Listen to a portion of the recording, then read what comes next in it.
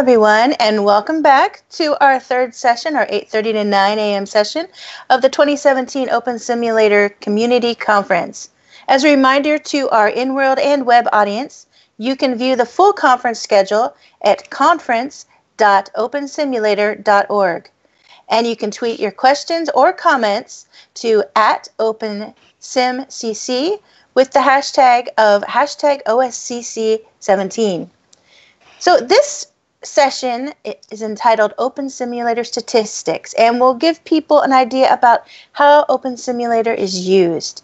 Our speaker today is Maria Karoloff, and she is an editor and publisher of Hypergrid Business. She has been a war correspondent, she's run a news bureau in Shanghai, and covered business and technology for national magazines for more than 15 years. But the emerging metaverse is the most exciting thing she's ever covered, she says. So welcome, Maria, and to everybody here, and I'm going to turn the mic over to you, Maria. Well, thank you very much for that kind introduction. I hope everyone can hear me okay. Okay, I'm going to assume that's a yes. So I do a couple of surveys every year for OpenSim users and OpenSim hosting providers and the grids they use, and I'm going to be presenting those statistics today.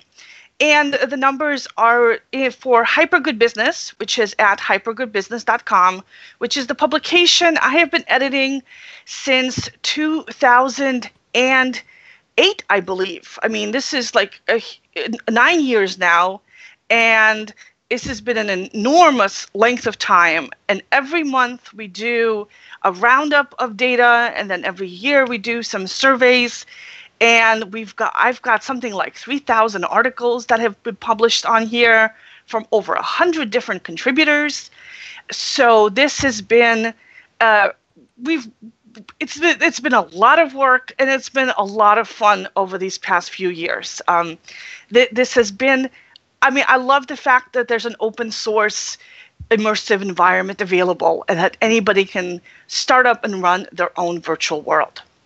So that's who I am, and my email address is up there, and it's also going to be on the last slide as well. If anybody wants to contact me with questions or story ideas, or if you want to write for us or contribute press releases, we run free ads for all OpenSim grids and projects and merchants and anybody else who wants one. So contact me for any of that. So the big thing for me this year, and also the last couple of years, is that the hypergrid has won. The interconnected metaverse on the OpenSim platform has really dominated the public grids. Back at the beginning, there was a bit of a split. There were some private closed grids where you had to create a new avatar on just that grid. And if you wanted to go to a different grid, you had to log out and go to the other grid, create a new avatar, log in, and it was a pretty cumbersome process. Today, for the most part, the land is heavily dominated by the hypergrid. Almost all the regions in OpenSim public grids are hypergrid enabled, and almost all the active users are hypergrid on the hypergrid enabled grids as well. Now, to some degree, those numbers are a little skewed because InWorlds stopped recording their stats this year, and they had about 5,000 users last we checked. So if their numbers were added in, the red line of the closed grids would be a little bit higher for active users, not much higher for land because they're not a big grid land area-wise. But you wouldn't really see a substantial difference even when those users are counted in. It's really dramatic. Grids have been switching over from the closed system to the open hypergrid-enabled system for the past few years. A lot of it is due to the fact that people have figured out how to sell content in OpenSim, and grid owners have started cracking down on content. It used to be that it was a default. It was assumed that everywhere you go, you would get freebie shops full of stuff of questionable provenance. Today, when that happens, it's a scandal. So that's a big difference from, well, yeah, what can you do? You know, there isn't really any legitimate content. All you have is the stolen stuff, to the point today, which is we have so much legitimate content. It's widely available. There's so many creators. There's no reason to have stolen stuff. And the people who do have stolen stuff, we're going to shut those stores down. We're going to shut those regions down. And that's been a significant amount of progress that I have really, really appreciate seeing, because I'm kind of in favor of business and, you know, legality and making it a comfortable environment for merchants and creators and so on. So, so for the land area, it has been growing steadily. There's been occasional drops, as you can see up there, when a grid has shut down or a grid has launched a wide open area. So open areas are something that's unique to OpenSim. In Second Life, every region is going to cost you $300. You're not going to have a lot of free open areas just for sailing or flying around in, or space battles or desert treks. You can't afford that kind of open space.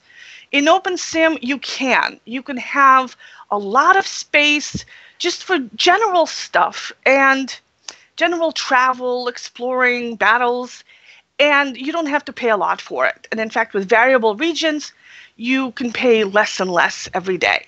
So for me, that's a benefit of OpenSim. Now that does translates into lower average usage rates per region. But that's not really a meaningful comparison, because, you know, if you were to randomly land someplace on Earth, it would probably be empty too.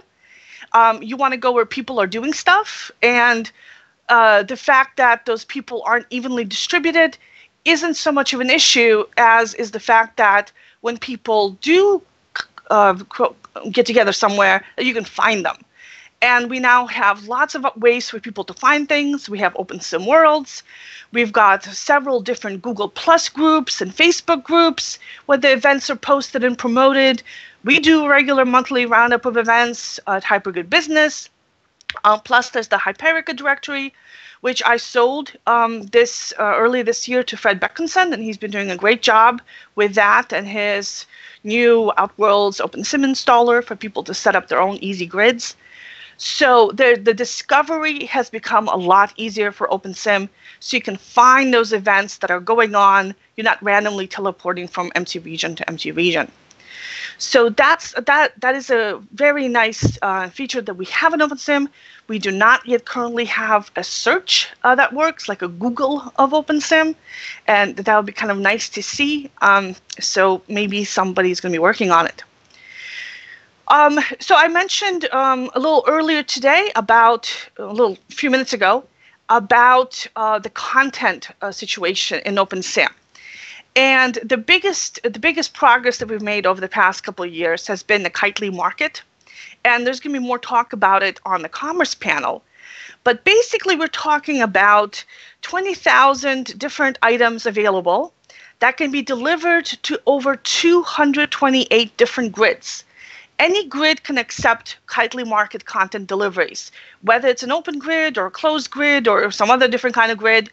There's a setting you can enable, and all of your users can now shop on the Kitely market, which is a website, and have the deliveries delivered straight to their avatars. And they just show up, as a little in-world message, and they accept the content and they have it in their inventory. Excellent system, works really, really well. And as you can see from the blue lines of this chart, pretty much all the growth on the Kitely market over the past few years has been on the exportable content that can go out to those 228 different grids, as opposed to content that is limited to just the Kitely grid and is not exportable. Merchants are getting used to the idea that people who are going to steal content aren't their customers anyway, and that the people who want to buy content want to have an easy, convenient way to buy it, so that selling on a hypergrid is basically all upside and not that much downside. So we're seeing that expand continuously. It's been growing steadily over the past few years, and I assume it's going to continue to do so. And the other thing that's helped with the cross-grid commerce is the Globit payment system. And this is a common currency that you can use on many different grids, and that has been growing this year as well. So that is a nice little thing. And we also ask people about, do they travel to other grids? And in our most recent survey, which we did in October, the average person has been to 5 different grids. Now, they probably don't remember all the grids they've been on, and they might not even notice that they're on a different grid, because you can go through a teleport gate and end up on a different grid, and you might not even know that you traveled from your home grid somewhere else, as opposed to being in a different region on the same grid. So those numbers are probably undercounts. So yeah, OpenSim people are traveling around, and that's been continuing to go up. So we also asked people about what grids they visited the most. And OS Grid remains kind of the crossing meeting place, the crossroads of the metaverse. More than 70% of people have been to OS Grid, and OS Grid is the biggest grid by land area. It's usually the biggest by users. It's got a system where anybody can connect the regions that they run on their home computers. So it's a lot of people are connecting home-based regions to it. There are outside vendors that will run regions for you and connect them to OS Grid. And OS Grid is the primary platform for testing, new features at scale. If it works on OS Grid, it's going to work anywhere. So they're nonprofit, they're registered nonprofit. You can donate money to them, and I recommend that people do that. If you want to support the growth of OpenSim, it's right now the best place to donate if you want to support this, and it's tax deductible. So go to their website, osgrid.org, and click on the donate button. Especially donate a regular monthly schedule, so they know they have money coming in to pay for servers and hosting and all the other stuff that they have to pay for. So great grid. I strongly recommend that you take a look at them. We also ask people how much they like their grids, and despite all the complaints you might hear, people pretty much love the OpenSim grids they're on. Only 2% of our readers say they wouldn't recommend their grid to others. So yes, those are the 2% that you hear, speaking up, but they're a very, very tiny minority. People really do enjoy being here, but they would like to see some more features added to OpenSim. So there was a developer panel earlier today. And the number one thing that came out of the developer panel was that we need a new viewer for OpenSim that's specific for OpenSim, that's not tied to Second Life, so we can start having some better features, better graphics. That's also the top concern for our readers. The people who took the hosting survey last week said that this is the most important thing they want, is the web-based viewer. And then an online marketplace and content was in second place. This may be because people aren't aware of the Kitely market, or they think that Kitely market still doesn't have enough stuff on it. So now the thing that I'm most concerned about, and I don't have a slide up for it, is the position of OpenSim with regard to the virtual reality community. Virtual reality has been taking off. Millions of PlayStation 2 headsets are being sold. Over 100 million of the mobile-based headsets have been sold. The YouTube 360-degree apps are very widely watched by millions of people. Lots of investment going on in this category, a lot of hype around it. And right now it seems to be completely bypassing OpenSim because we're not architected to work well in virtual reality. There's a viewer, the Control-Alt Studio viewer, that kind of helps OpenSim be used in the Oculus Rift and other VR viewers, but it's not really optimized for VR. If you're experiencing OpenSim on a desktop and you have some lag, it's annoying. You might grumble a little bit. If you're wearing a headset and you experience lag, you're going to start getting nauseous. You might throw up. It is a very, very significant issue for virtual reality that you have very stable frame rates and that the video quality is very, very consistent and reliable.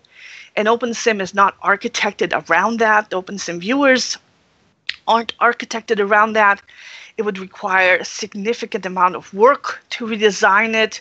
To do that, Second Life gave up on doing it. Linden Lab abandoned their virtual reality viewer for Second Life and switched to focusing on Sansar instead, which is built from scratch. So that's a big question that OpenSim is going to have. Are we going to remain a niche product for people who want to have desktop-based virtual worlds? Is it going to expand to having a web-based viewer to kind of expand the audience a little bit more? Or is it going to expand even further to include virtual reality support? And all the projects that I've heard of that have been ongoing have kind of faded away. The U.S. Army had a big one, but Maxwell Adams, the guy who is heading it, has moved on to something else, and I haven't heard anything out of them since. So I'm very, very concerned about which way this is going. And I hope that next year we're going to see some changes in this and see some progress. So I've posted a link to these slides below, and it's also up here, OSCC17 hypergrid at bit.ly.com, and there's my contact information again. Sorry, yes, I misspoke. Douglas Maxwell instead of Maxwell Adams. Thank you, son, for pointing that out. So we have a few minutes for questions before they go on to the next session, which and there's going to be a viewer development session in 3 hours from now too, that I suggest that people attend, because that's going to be very vital for the future development of OpenSim. Meg, are there any questions?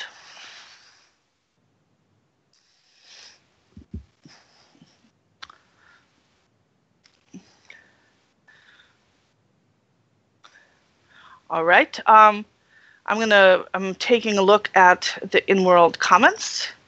Hi, Maria. Hey, we don't have any questions yet, but I did want to ask you, from covering all these grids, what is your insight into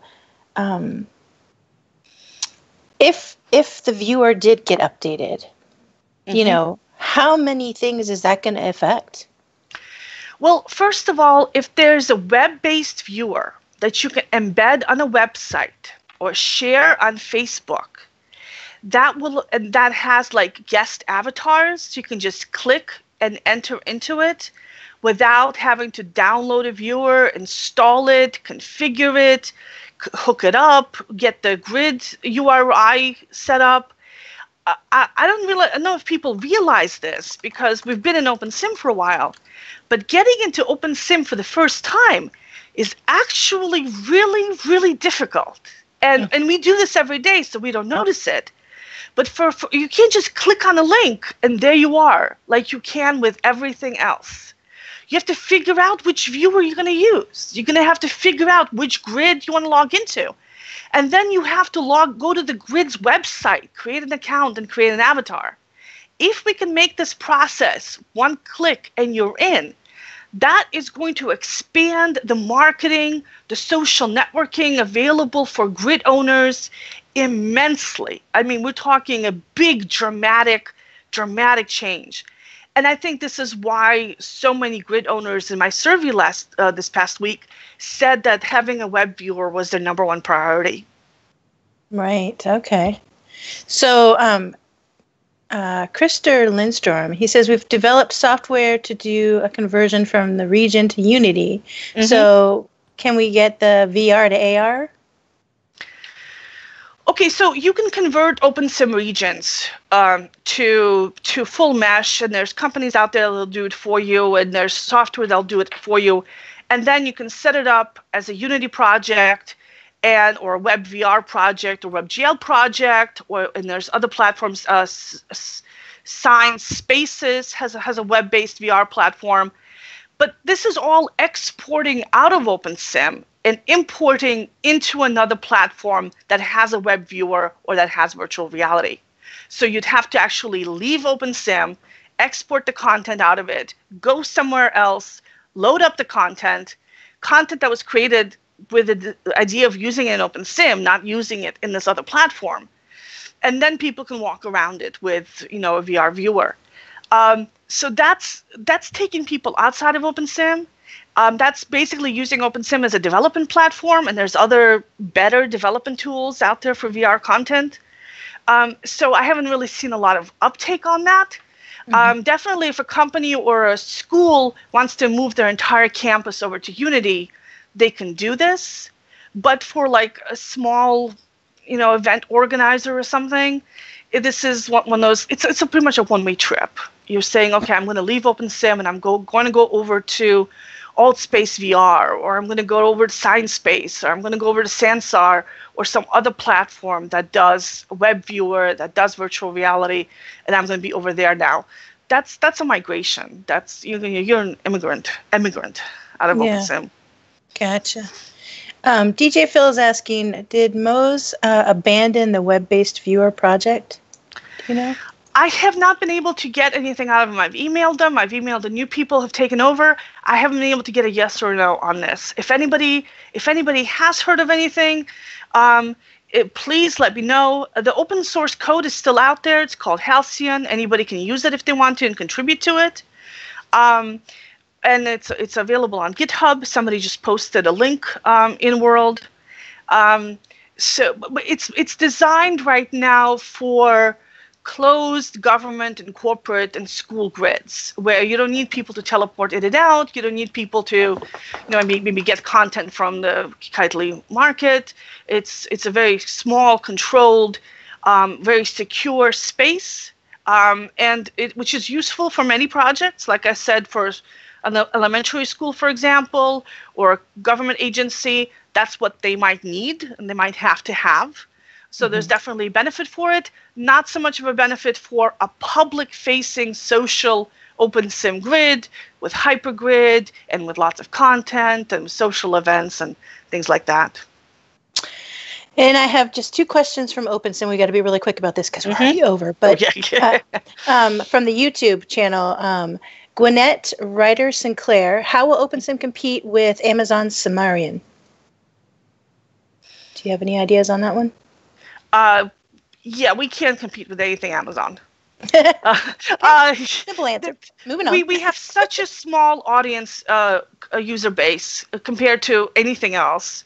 We have such a small install base. It's growing. The signs are positive, but it's growing in a linear pace, which is good, but it's not growing at an exponential pace, which is what you would need for mass adoption. So people like it, and they bring other people in at a kind of a steady growth rate. And if everything else was standing still, that's fine. But everything else isn't standing still. We don't have Amazon's resources on anything. We don't have Google's resources or Apple's resources or Facebook's resources. And we probably never will. I was hoping maybe Google would look at OpenSim, and because they adopted the Linux code base for Android, maybe they would do something like that. But they're building from scratch. They're building Hardboard and the Daydream platform, and they're mostly going with Unity and Unreal and those kind of engines. So there doesn't seem to be a lot of hope there. Yeah. One last question, but we got to be even quicker. This is from YouTube. Sally Devasani, she wanted to just know your opinion on Android Viewer Lumina. It's not really an immersive viewer. It's not something you would put on a headset and you're inside the world. It's something to check in on, like if you're a merchant and you're selling things or you need to provide customer service or interact with people. I've used the mobile viewers for OpenSim. I've even used a VR viewer for OpenSim on a mobile phone and got it to work. But the slowness, lack of immersion, makes it useful for certain specialized applications, but not a good fit for mass adoption. Gotcha. All right. So Maria, thank you so much for your presentation. The one thing I heard loud and clear was I'm going to go shopping on Kitely and try to buy myself some hair this afternoon. Happy. Are you saying my hair's out of date? No, I'm going to buy myself, I'm saying. I'm looking forward to it. All right. As a reminder to the audience, you can see what's coming up on our schedule at conference.opensimulator.org. And following this session, we have a session called 40 Virtual Cities Online, and that will start at 9:30. So stay tuned.